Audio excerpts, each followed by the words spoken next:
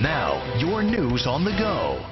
Governor Cuomo says today he will turn over campaign contributions from Fayetteville-based core development, from a Buffalo developer, and from a lobbyist, Todd Howe.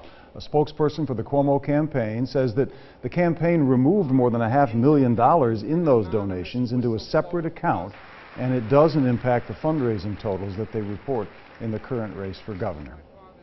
Overseas, members of that boys' soccer team trapped in a cave in Thailand for 2 weeks are out of the hospital. The 12 boys and their coach have been under close supervision by medical professionals since they were rescued July 10th.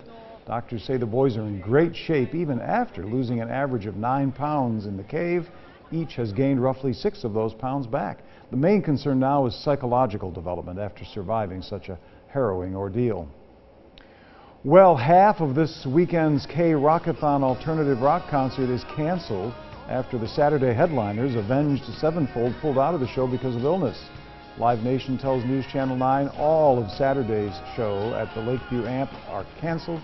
That included Rise Against as well. So if you bought your tickets online, you will get an automatic refund. If you bought 2-day combo tickets for K-Rockathon or other packages, you'll get a partial refund. The Sunday concerts will go on as planned, featuring Marilyn Manson and Rob Zombie. And Kate